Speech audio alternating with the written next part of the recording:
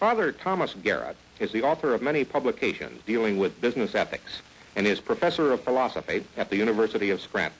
Is it immoral for the media that carry cigarette advertising, newspapers, magazines, television, which is licensed in the public interest, is it immoral for them to carry these ads?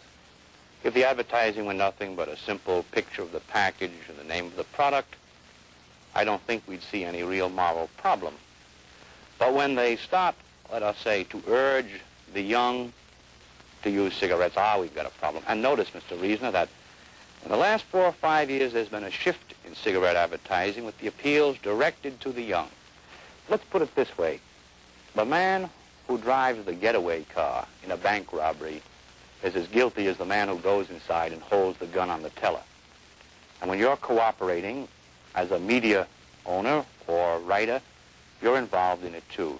It's been suggested that the real cigarette test for this country is to find out whether something which is so good for us economically and apparently so bad for our health, whether this kind of an issue can be resolved in a democracy. Do you believe it can?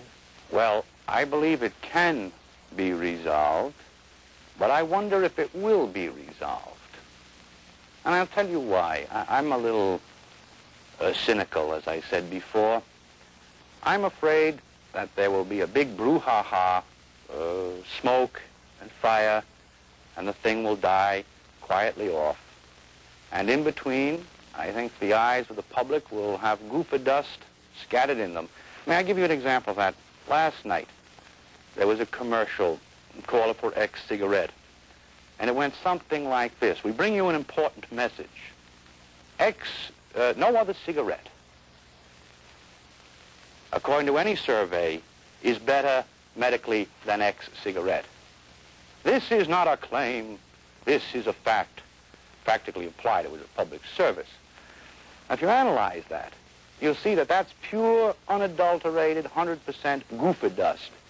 It gives you the vague impression maybe there's something good about this, and it tries to say pooh-pooh to all these reports. And I'm afraid we're going to have a rash of this type of counter-propaganda. Father Garrett, do you know advertising men who really believe that smoking is not harmful to health if the case hasn't been proven? Well, I don't know any of them, and after all, they don't allow illiterates on Madison Avenue. Do you think that they see a moral situation? I would say most of them do, but I'm a little cynical in that some of the most moral, shall we say, are those without cigarette accounts. And I think we have to face this.